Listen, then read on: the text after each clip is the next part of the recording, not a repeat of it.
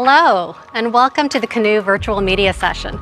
My name is Agnes Gomez-Koizumi, and I am the Vice President of Communications at Canoo. So today we have a really special treat for you. In fact, I'm so excited because we are going to be unveiling for the first time ever our pickup truck.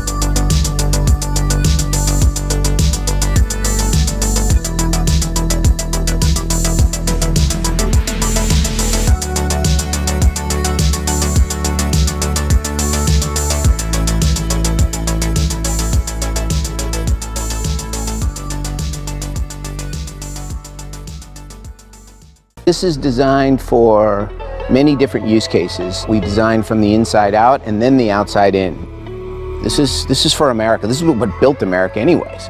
We wanted to do something that was fully drive-by-wire, brake-by-wire, harmonized systems, and shed 35% of the parts. And in order to do that, you got to get rid of steering column, shock tower, struts. You got to change everything, right? So this is a pure design, and of course, you know, that's how you get so much cubic feet.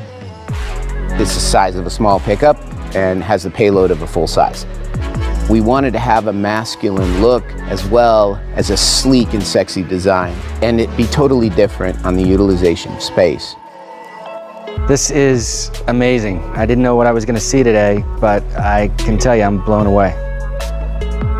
That was our dream, to make sure that we had a vehicle that brought a truck to the market that just really shocked people, just from the visual and then to the functional.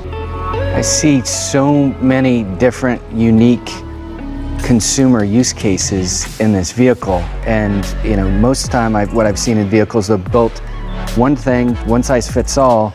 This seems like there's so many different types of business people or working people or consumers that could adapt what I see here to their own lives. I wanted to be a part of a design structure that was designed not only for the first owner, but for the second and the third owner. People want a return on capital, and in order to do that, you have to have a lot of modularity. And so I can do things like have a workbench, and it's an aircraft cargo style, so you know, it's interlocking and accessorizing, and I can make this for my use case. You know, this is very functional structure. At the same time, maybe I want to put a camper shell on this and have access through the cabin to the cargo area. And of course, it has a full roll down window. Let me show you one use case that I think is pretty powerful. Let's say I'm a catastrophe insurance adjuster, or I'm a plumber or an electrician or whatever. My tools can go in here and my batteries are charging automatically, because this is a power plant, right? And so I got the ability to have a workbench here. Or if I'm front gating at my favorite event, I've got a bar here. You know, I've got power plant here as well. So I have plugs, USB, mini USB, whatever you want. These are all accessorizable. So again, taking that concept about, you know, let's build something that people can personalize rather than we're building it to industrialize. So you can have workers with a table saw over here, and you could do that all day long and you wouldn't hit 10% of the battery life. That's amazing. Looks like I can rack up all my gear inside of there and I don't have to take it out at the end of every day. I can just, it's charging and That's 28 minutes a day. And so what we wanted to do is give that time back to the company and to the people. So that's just one example of a use case. Another one is the way you can ingress and egress out of the vehicle, which is really important. Can I grab a seat? Yeah, please sit in it. Now notice how you're not like snaking in around a steering column. When you don't have a steering column, you can push things forward and you can give them a bigger space. And that bigger space becomes super functional. And I can personalize this. I can run bucket seats, I can run a bench seat system, I can run a 3-seat system.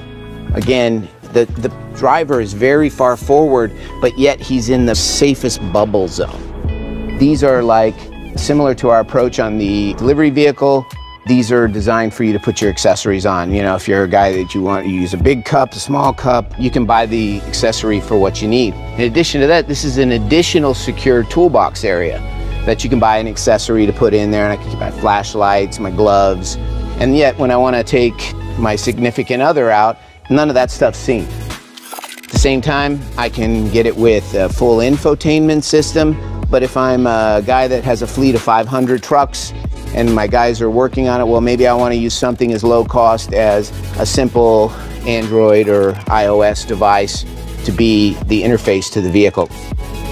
It's maximizing technology to allow for the utilization of space and make it for me. You know, people talk about hardware and software. They can't function without each other. Like, electrify my environment and make it very modular and mobile to me. Down below, we have a set of other toolboxes or safety boxes. I have a built-in step, but if I wanted to do something else in here, I have my first aid kit, my flashlight. Again, multiple functions, adds in structural integrity, helps me get access here. I just think about all the times I've had to put gear on top of my SUV and I'm always falling off and trying to like not kill myself doing it. This is amazing. Yeah, so we wanted something where you can gear up quick, you know, whatever you want to do, or if you want to put your equipment up here. And of course, because it's interlocking like this, you have the ability to put a ladder rack in here that could go across like this and be fastened. Again, this is just about thinking about how people use a truck.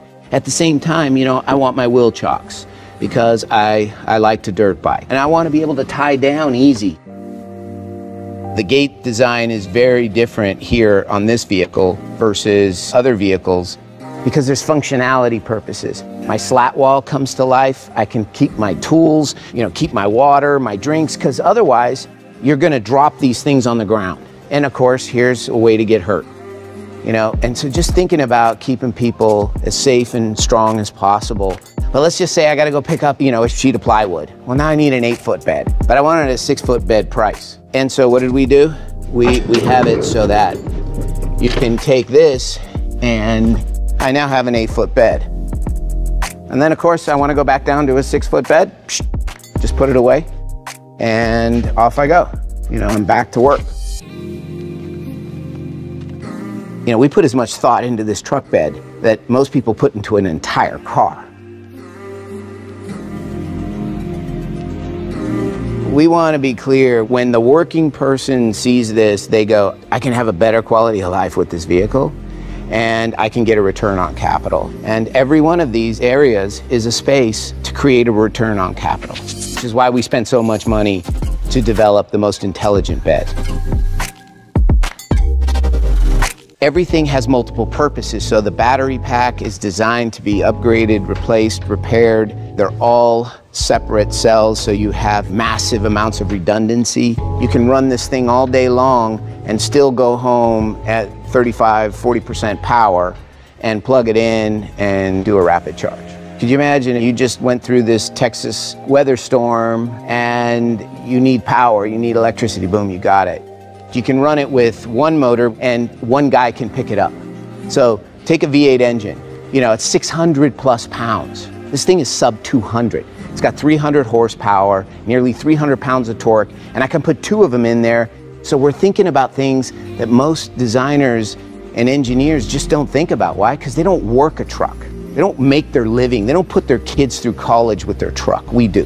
Like, this thing is just us. What we want to do is be able to give you access to the data platform. I'm selling it to you, and I said, hey, look, take a look at the data. You pull down the data, it auto-calculates the wear and tear on everything, and it tells you, here's what you need to do if you want to get another 200,000 or 300,000 miles. And that dictates what you should pay. Because we should be able, with technology, right? We should be able to price it to the exact miles driven and the way those miles were driven. At the same time, let's say I work it and I damage this. This is easy to replace. It's easy to repair. You got to build something for the second owner. Why? Because you actually then care about the first owner, because he's going to be able to sell it for what it's worth. You know, we spend a lot of time on things that most people would think silly, like the quality of the hinges. The worst thing I hate on second vehicles is sagging hinges. I hate that. You open that door and it doesn't feel solid. You know, it's going to hit the residual value. Hey, one of the things you shared that was impressive to me is that you've got this unbelievable range of features in the vehicle. And most of the time when people get a vehicle like that, the assumption is the cost of maintenance are going to go up. And it sounds like the way that you've designed it is the exact opposite. You get more, but to service it or maintain it is actually less. So the environmental considerations surrounding this vehicle is very different than any other vehicle that's out on the road today. So what do you think? It's amazing. I really appreciate the opportunity to come in. This is a fantastic vehicle, and I really think it's going to transform experience for everybody. And I can tell you that I want one, and my wife will want one, my kids will want one, so thank you. Thanks for being the first person here that got to see it. I mean, it's a special day for us, and that gave me goosebumps. I'm so pumped.